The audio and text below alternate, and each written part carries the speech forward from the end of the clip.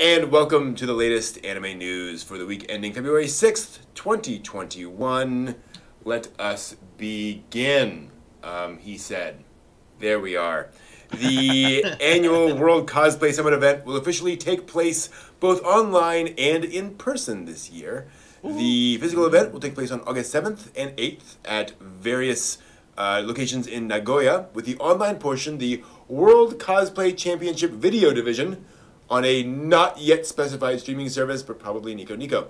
Participants will be selected through national preliminaries in their respective countries sometime between February and June. Teams of 2 representative cosplayers will then submit self-made videos wearing costumes they made themselves. The video entries will be officially judged during the physical portion of the event, which will also include photo shootings, stage events, and more. This is pretty interesting to me because I don't know that I've seen a cosplay event go on both virtual and physical. Do you think it's going to work? Well, it depends how much money they're going to throw at it to make sure that the technology meshes well. Because, as we all know, technology can go take a left turn on you when you least expect it. True. But I think if nothing, 2020 has taught us nothing. It's that you can save some money by making things virtual, and you're never going to replace the joy and the sort of interactivity of a live being there, seeing people with your eyeballs. Yep. So I think coming up with a sort of a hybrid where it's like, okay, if we can do this way, we can maximize our connection across the spectrum and hopefully bring a good product, please. Yeah. Please. And it's in August, right? So there's time for vaccines to get out there, for some of the travel restrictions to be eased, for there to be, a significant size of a physical in-person audience. Yeah. So, Which would be the good question is, and I touch wood, please not. COVID variant. I hope that the vaccines do enough of the base work that the variant is just a slightly annoying thing, but it will not impact any of that. There won't be suddenly July like, nope, sorry, I'm going to slap everything closed again. Be like, Yep, we will see. Yeah. He's there. We are. Always something changing. Technology continues its march forward, and the anime industry is no exception. Those who rely on traditional mediums for animation production will soon be losing a long-standing tool, sadly. Mitsubishi Pencil revealed this week that the company will be cutting all but one color of its 7700 line of pencils, and noted that does not mean they have 7700 different colors of pencils. The line is called the 7700 line, which is also often used for hand-drawn animation due to the very fine line it draws. The company did not directly attribute the cut to sales, but to the fact that the raw materials used in making the pencils are increasingly hard to find. They've tried to make alternatives with more accessible raw materials, but have so far not been able to reach the same standard as the traditional 7700 line. The owner of Somaya Genshiro Shoten in Tokyo did comment about the sales of the line. However, the pencils are also traditionally used in blueprints and other applications requiring fine lines, but ever since architects and other industrial uses have gone digital for blueprints, the store sells, quote, about one 7700 red pencil for every 3,000 normal red color pencils. Wow. The red color will in fact be the last one produced. The line was already reduced down to 4 colors out of the original 12 back in 2015. The Association of Japanese Animators made a statement about the line, saying, quote, the 7700 line is an indispensable tool for animation production with a large impact on individuals and companies anticipated by the end of production, end quote. Mitsubishi Pencil thanked those who continue to use the pencils and apologized for any inconvenience this may cause people who used the product. I'm sure they did. It's weird to think that an industry would have that as a standard, right? A certain kind of pencil. But it also totally makes sense, right? There's some things that just work very well for what they do, and that becomes the thing everyone uses. And it's hard to imagine that that's going to be, you're not going to be able to use that pencil for that thing anymore. Well, is it?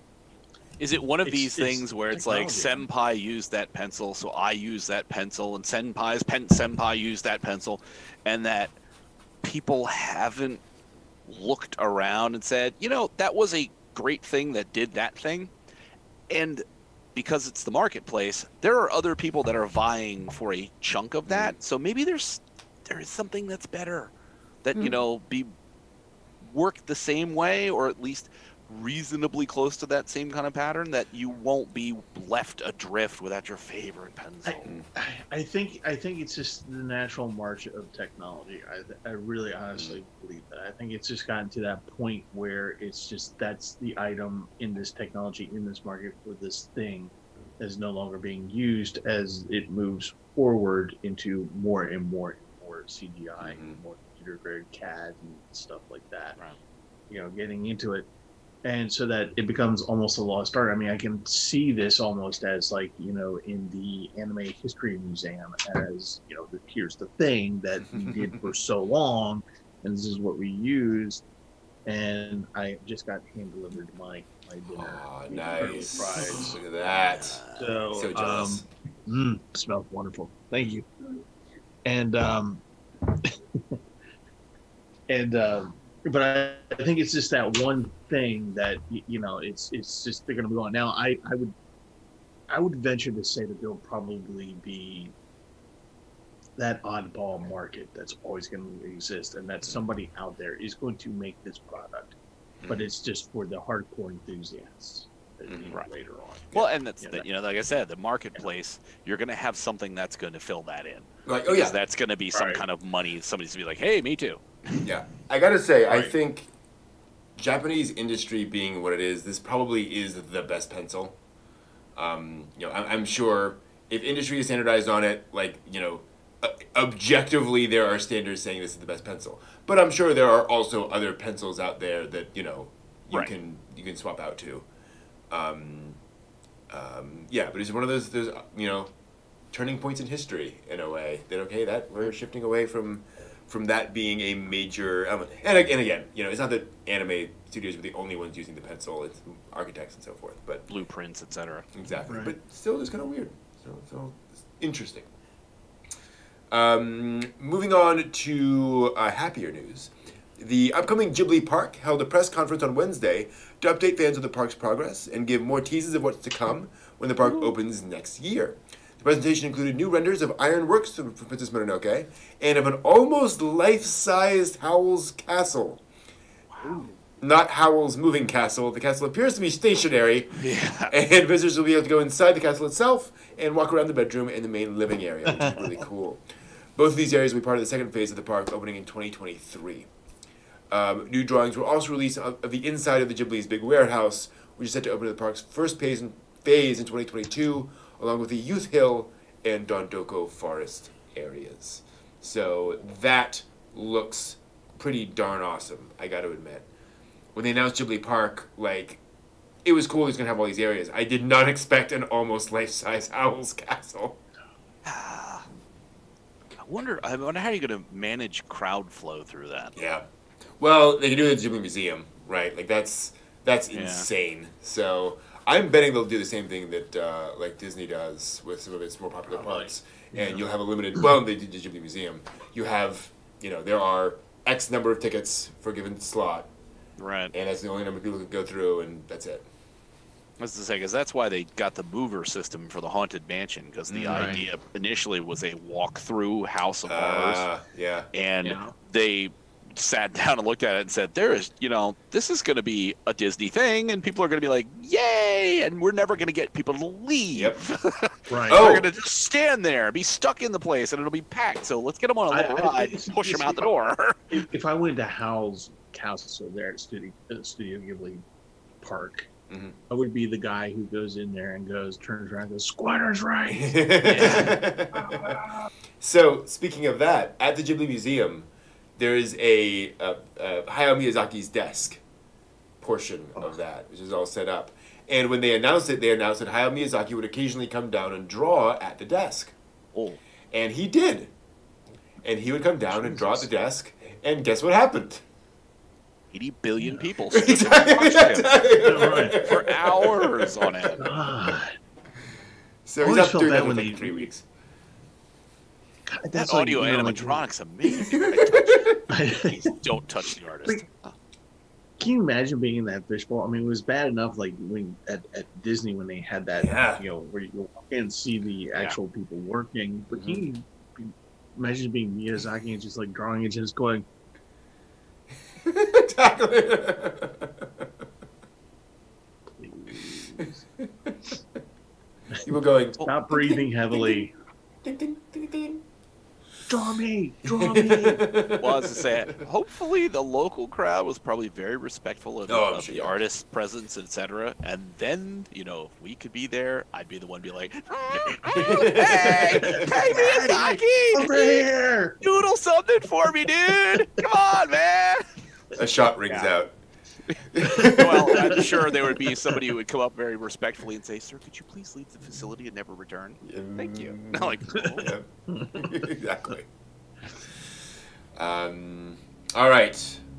Also this week, news stories that we want to mention, maybe talk about, maybe not. So, guys, if you want to talk about any of this stuff, please scream. Demon Slayer. Yeah, exactly. So Valentine's Day is coming up, and when you think Valentine's Day, what else do you think of but cannibalistic demons? The Demon Slayer manga might be officially over. That doesn't mean no more new content. This week, new short stories were announced for both the manga and the anime.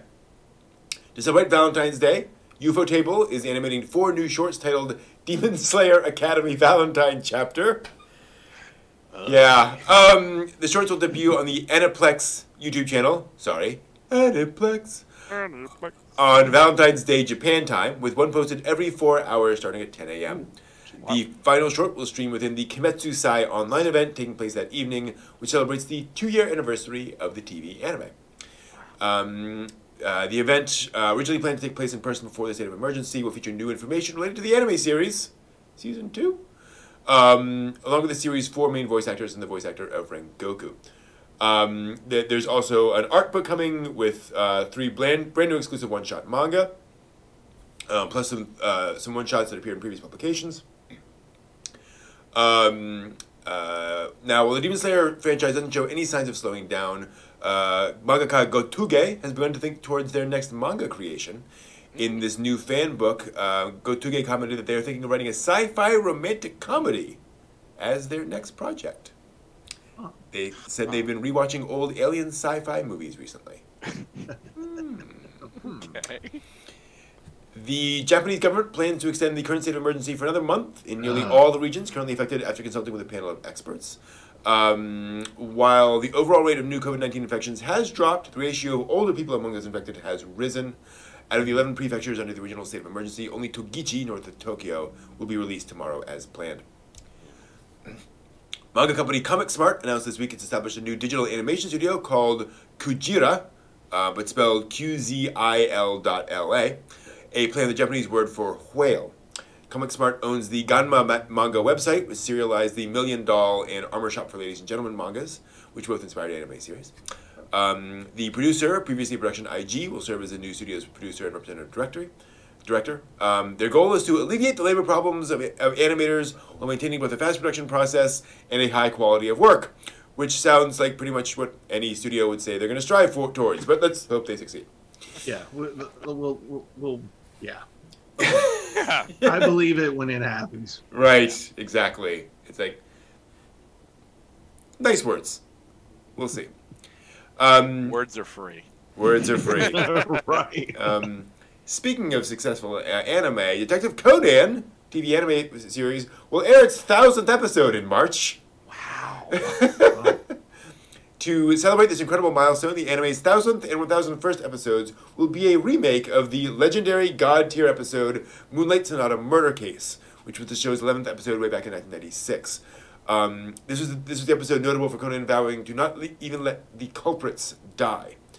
Detective Conan's website unveiled a visual for the new remake, showing a new key image, making up a collage of scenes from the original. It'll air on March 6th and 13th.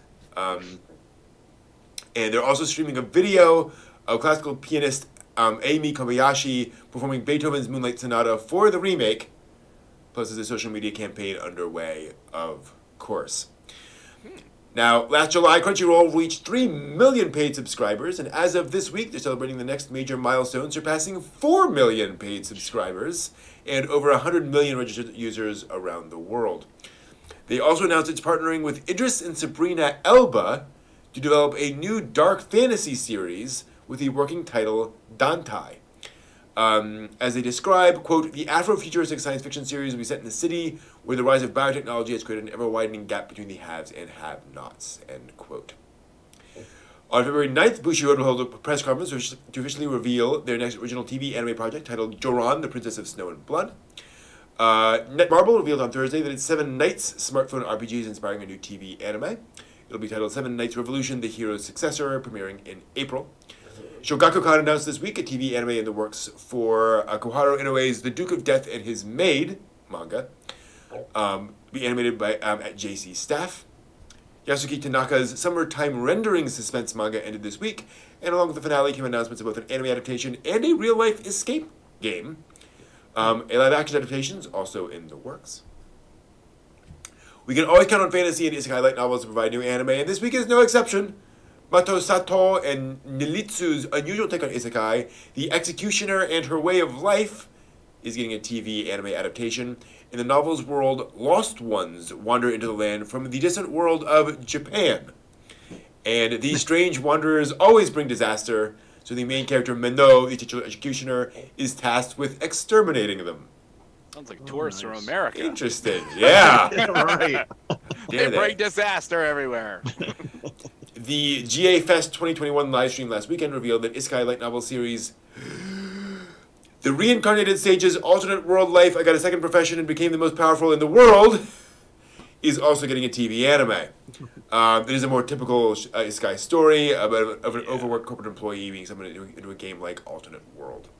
The same livestream also announced another light novel TV adaptation, this one for The Genius Prince's Guide to Raising a Nation Out of Debt. Hey, how about treason? Yes, that's all the title.